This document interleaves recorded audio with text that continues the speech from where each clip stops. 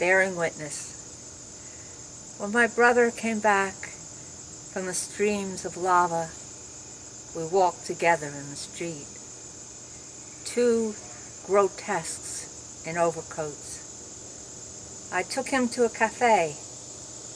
A cold glass of lemonade came to a boil in his throat. He talked of bearing witness inside the volcano. His hands were badly burnt. The tips of his wings were black with ash, singed by the maenads at the bottom. I looked at him, all red, like me. He shouted, an angel singing. Oh, tear out my eyes, spilling over with hot rain.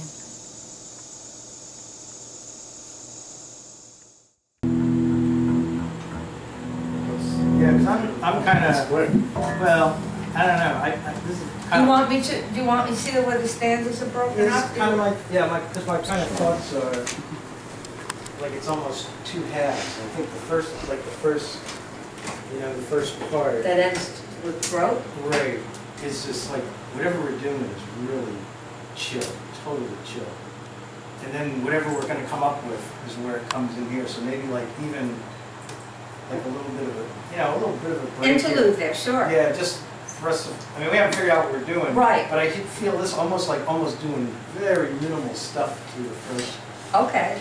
I mean, I don't know, that's my first thought. Okay, that sounds cool. You know, Mark, I don't know, almost like, well, maybe and I kind of like those swells you were doing. Yeah, for the first part, but then something different. I don't know if it's, I mean, I almost hearing almost like a heartbeat kind of thing going. I mean, just, but I don't know. Well, the first part is very prosaic. It's very just simply like descriptive. Two very different. And then he starts talking about so what happens, and it does get more emotional until I think that's the final line. Yeah, I think that's kind of what my thought and just hearing. Do you want me to break? Do heartbeats for the first part, and then the swells for the second. Let's just try it. Let's just try it there. I will definitely stop at throat. Yeah, just to let us, because when she gets to throat, then we'll try to build it a little into where we're going. I don't even know where that is. So, you know what I mean? Real. Yeah, kind of. What's the? So I don't have to wear my glasses. What's the oil in his throat? Yeah. Throat. Throat. He has a lemonade and then comes to a boil in his throat. Okay, so I'll pause there.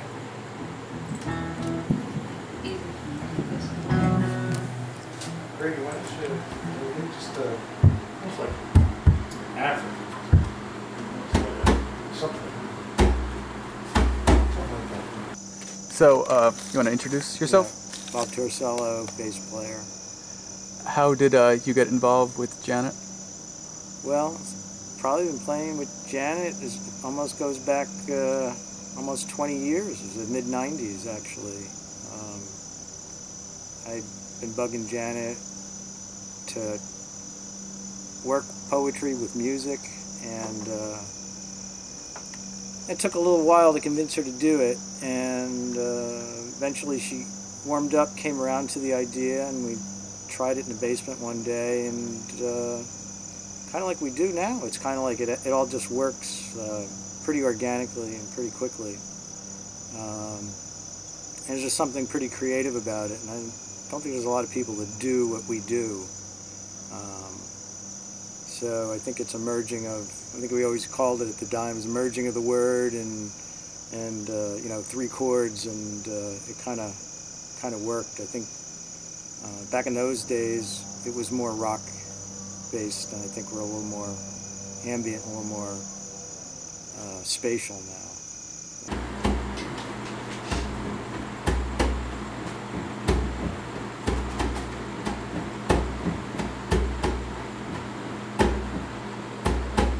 Should I start reading?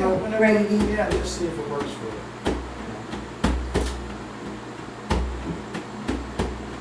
When my brother came back from the streams of lava, we walked together in the street. 2 grotesques in overcoats. I took him to a cafe. A cold glass of lemonade came to a boil in his throat.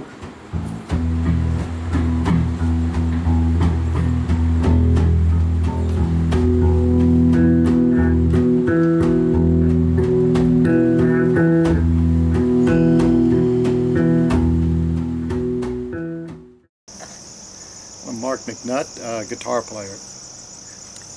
How did you get involved in playing with this project? Well, I was thinking before, the first time I saw Janet Hamill, the first time I met her, was the Bowery Poetry Club, and she was playing with Moving Stars. So that's my first time I saw the band. And I don't know how long it was after that, a couple of years probably. Where the format kind of changed, or there was an opening, but Bob recruited me then at that point. Yeah. Because I was playing with Bob in a different band. And I thought I could probably do it. Because I always liked, for me it was more like, I used to like movie soundtracks and things like that. And I never played anything like that. But just the idea of trying to put more obscure music, to images, in this case words, I liked the idea. And so that's what kind of interested me, I think. Why I said yes, just when I was invited to give it a try. And it worked pretty smooth, I think, from the beginning. But I had to think in terms of, you're not playing chords, you're creating moves, so it was a challenge. But, yeah, I was basically, the way I came in was just asked to be in at some point. What kind of music were you playing with Bob at that point? Really was some original music that's pretty arranged, more like Beatles type music, and then we're in a rockabilly band. Oh, wow. So very distinct difference from what's happening now. Oh, yeah. Cool. And where I come from, I was born in the South, so I have some country, country blues and rock, and I really didn't deviate much from that, I guess. Was it challenging kind of going from that background to trying to play in this more? It wasn't that challenging, actually, Yeah. because I think I just had a feel for having listened to a lot of things that were more obscure, and less structured. It was a challenge, but I found I could do it. That was it. I just discovered that from the beginning I could sort of do it. Yeah. And which was a nice discovery. But I have to really think in terms of creating a wash.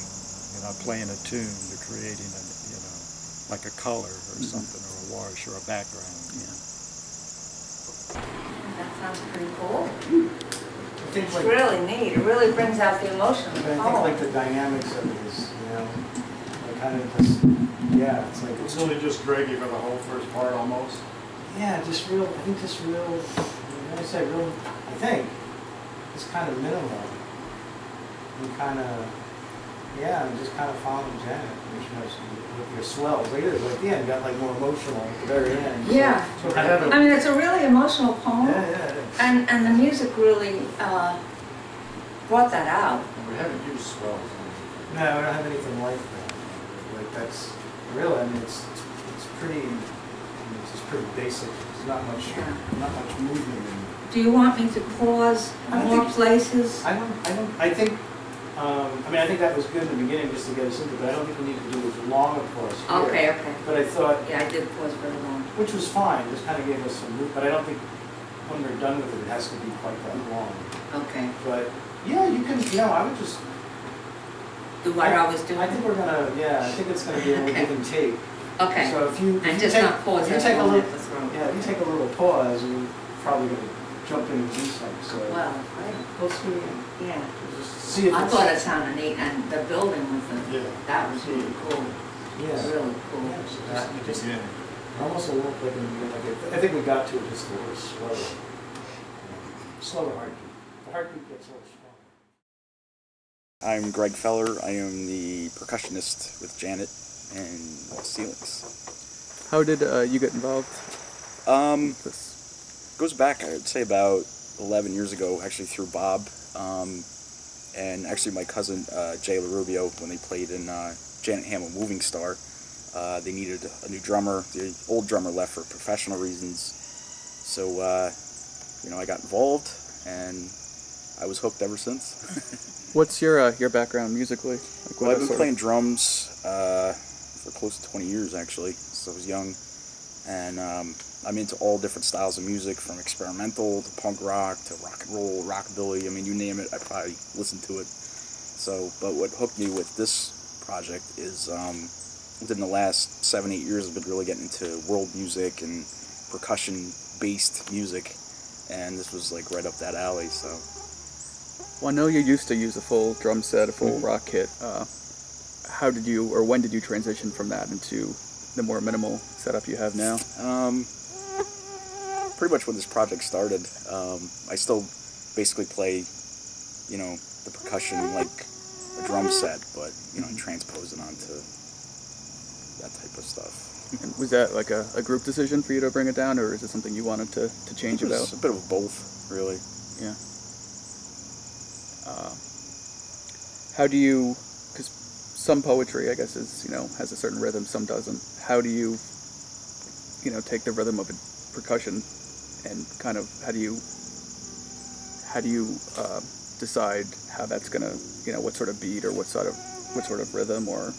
Usually, it's more like a group effort between me, Mark, and Bob and Janet. We kind of just throw all our ideas in there, and it just kind of happens, you know.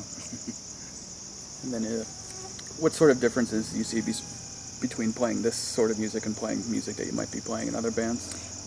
Just like the other musicians in the band, the other projects I play in are more, you know, rock-based, more steady beat, and but it relates to some other projects I do too, because I do some experimental stuff, and, you know, it works really well with this project, you know, being more ambient and, you know, laid back, so. An angel singing.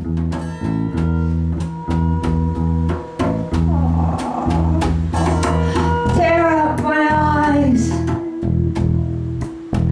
spilling over with hot rain.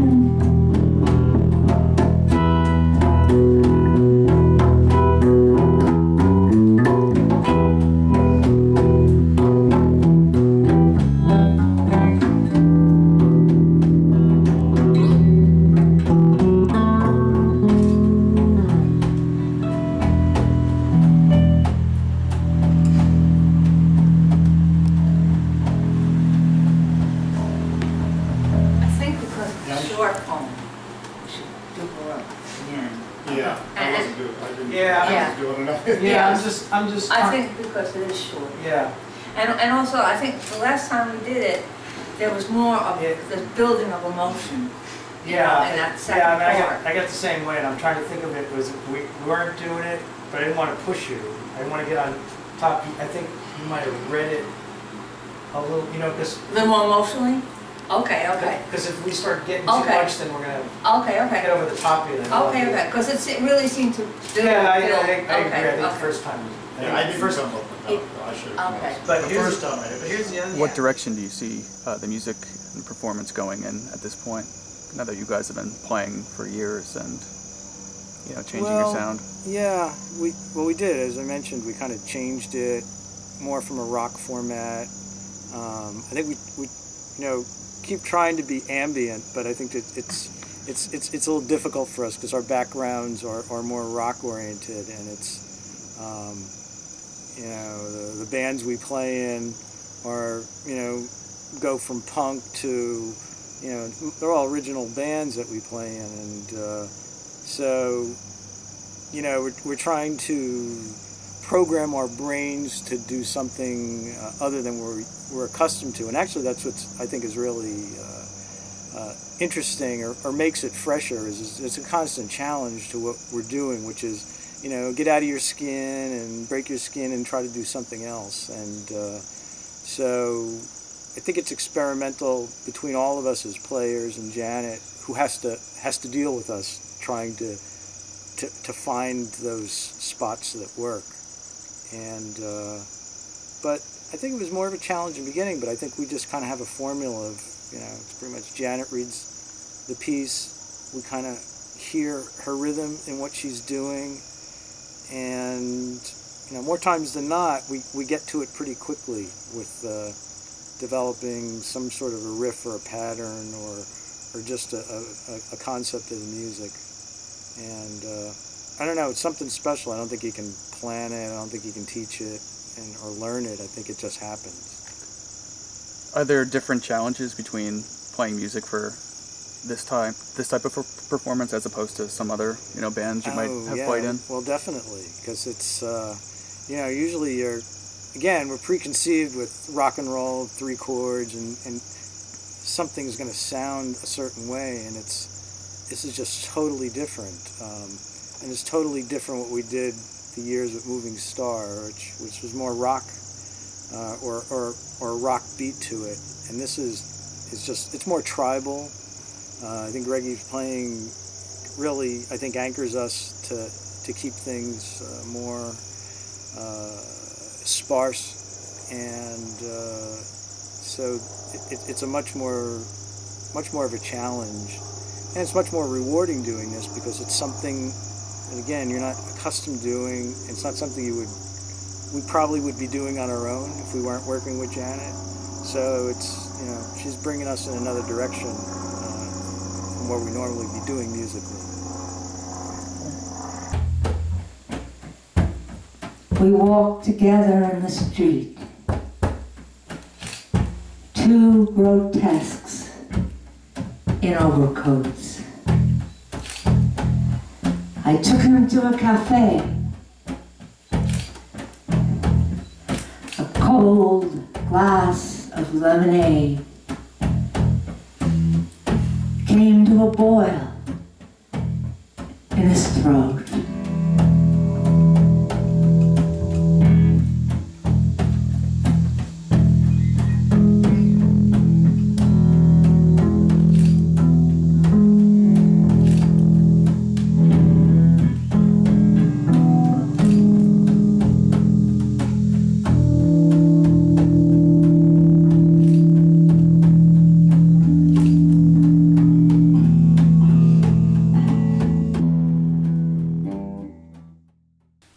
So how did you and the band get together? Well, it's actually interesting. I was working in the Goshen Library, and one day Bob Torsello came in and introduced himself, and he had seen me open for Patti Smith in Central Park. She had asked me to open for the band. It was shortly after her husband had died, and she was, in the process of coming back to the city and reinvigorating her career. And she did summer stage at Central Park and asked me to open for them, just as a poet, just reading, which was quite exciting to read to 3,000 people as a poet. And anyway, he'd been in that audience, and there was a little bookstore in the town of Goshen at the time, and they carried local authors, and he had gone in there asking, they also ordered books, and he had gone in there asking for a book by Janet Hamill. He wanted to order a book by Janet Hamill, and the woman who ran the bookstore said, oh, Janet Hamill, she's a local author. Her book's right over there with local authors. She works right down the street at the Goshen Library. So he bought a copy of the book, and he came down and introduced himself. And he would come by all the time, and he really wanted me to try to, work with him and his band, the one band he would connect with at the time, Shrubs. And I really had no interest in working with a band, even when I was younger and living in the city, surrounded by musicians, in the old CBGB days, and Patty had even suggested, why don't you work with a band? I really had no interest. All I wanted to do was be a good poet. And anyway, the finishing stroke was he gave me to listen to. bring all these different things to listen to. And he brought two things that I particularly liked that convinced me that I could do this and it wouldn't be intrusive on the words. And he brought me Kicks Joy Darkness, which is a collaboration by different artists, mainly musical artists, rock and roll people doing Kerouac, all different versions of Kerouac, and all different artists, and reading all different, you know, Mexico City blues, sections from On the Road, all you know, a broad spectrum of his work, all different kinds of music, but none of it intruded on the words, and I liked that. And then he gave me also John Trudell, who's a Native American poet, musician, and again, I was very impressed by that. So I you know, they had a rehearsal coming up, and I remember driving up to the rehearsal thinking, what are you getting yourself into? And but I found I actually liked it. Yeah. What are your some of your favorite memories of performing with the band? We've been fortunate in that we've been able to play a variety of places. I know when Bob Holman first opened the Bowery Poetry Club, we were almost like a standard there, you know, before it really became established. And we played there many, many times. And we one of our great moments was the CD release party for our second CD, Junior the Alphabet, which was just a great night. And we were joined by Patty and Lenny Kaye and Bob Holman on stage, and some other musicians, Judith Tulloch and Steve Francino, who's a great flautist, and it was just a great night. And I believe you provided, you filmed it. Yeah. You filmed it, and another friend did great projections for the background. Mm-hmm. And we've also done the Bumper Shoot Festival in Seattle, and in the Andy Warhol Museum in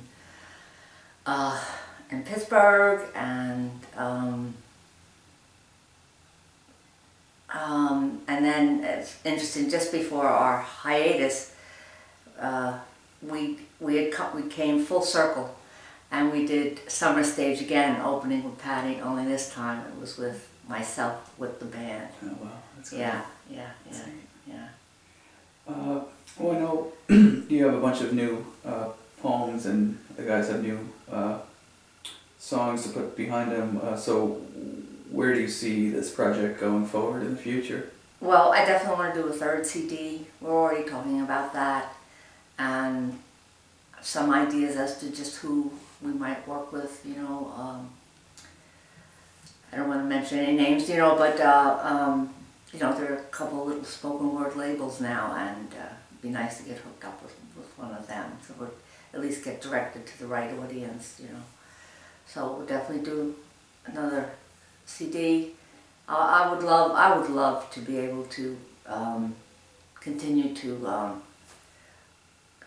work together and maybe be able to do maybe college gigs, or just you know, bigger gigs. I mean,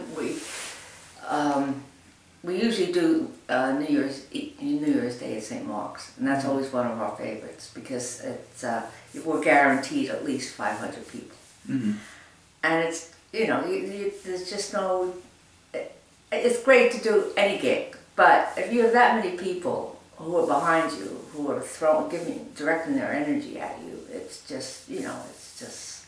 Well, it's not like there's a lot of other poets working with musicians. No, so it's limited, you know, as to just where we can take it. Yeah. But I would love to do college performances, and, you know, just keep working at it and hoping that it connects with someone.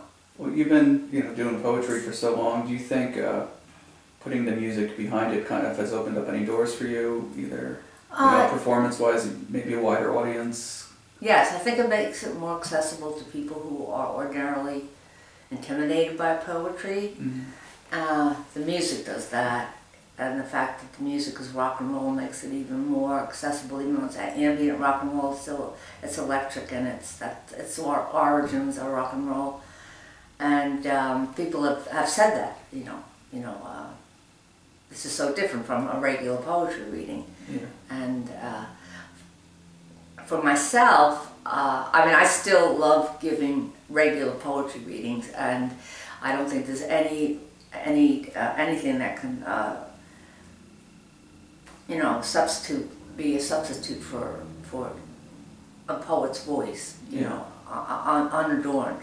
Mm-hmm. But for performance purposes, it's really great.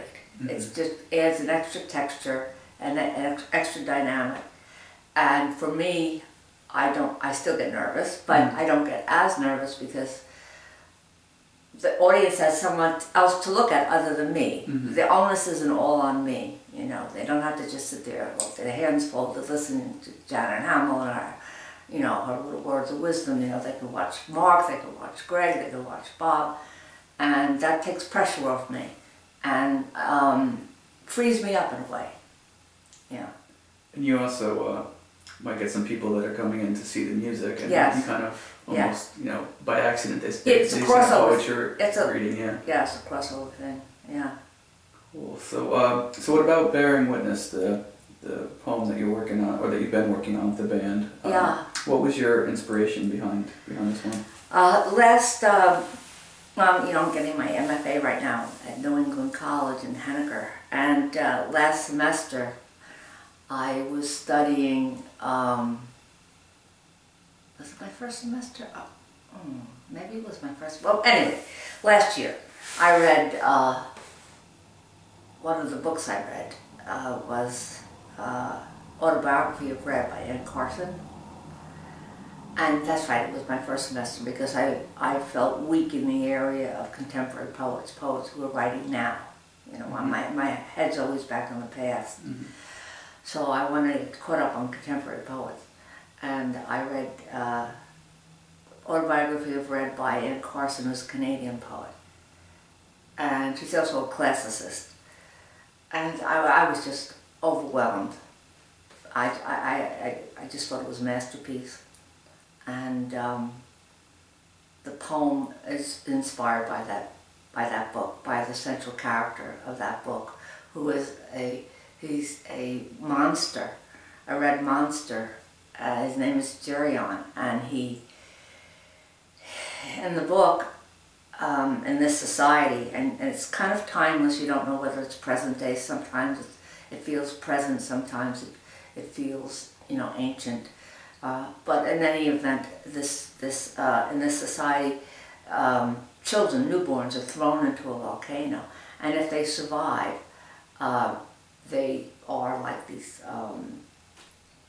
They've borne witness, and they have they're magical. They're almost like angels on Earth, and they're all red, and they're quite ugly, and that's what Jerion is, and he's ashamed of his ugliness, and he tries to cover it up with an overcoat, cover up his wings, and it's just he's the eternal outsider, that it's very easy for any artist to identify with him. So that's the inspiration, and I just wanted to make a condensed version of it, I suppose, a little tribute to Jerion, yeah. So now that you and your band have debuted Bearing Witness live at the Seligman Center, am I pronouncing that right?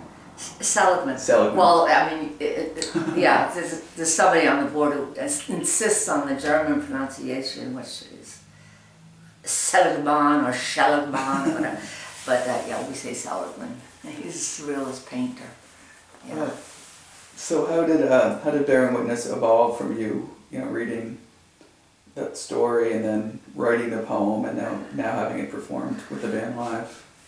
Well, I feel that we got lucky. That's my personal feeling.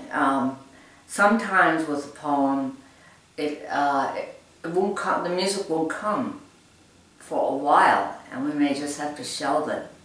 because, you know, the music I'm hearing in my head is just not the music that is coming forth from the band. Or sometimes I just present something that comes to them with something that maybe just has a rhythm that is just a little too erratic for them, or not rhythmical enough, and I felt we just really got lucky. Mm-hmm. And I felt the poem itself lent itself to music. It's just a short lyric, and I just felt of all the new poems I had, for purposes of this film and making a film, showing the evolution of how we work with a poem from paper, you know, to rehearsal, to a final performance in front of an audience. I just thought this one might be a good one. Yeah. Do you give the guys like a direction for before they start coming up with music? Sometimes I do, yeah. But with this poem, yes, very often I'll have a certain kind of music I'm hearing in my head. Yeah. Like I'm saying, you know, I'm hearing George Harrison here, and I love his solo album, All Things Must Pass, and I'm hearing this, I'm hearing the Doors, I'm hearing, you know, whatever. And with this one, I didn't have anything in mind. Yeah. I didn't have anything in mind. So we really, really did get lucky, because they came up with something that day that just really, really worked, I feel. Yeah. Bearing witness.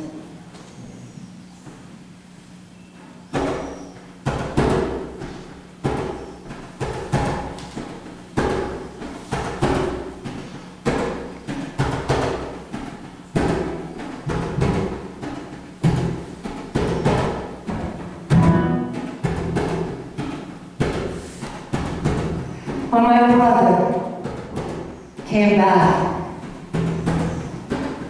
from the streams of molten rock, we walked together in the street.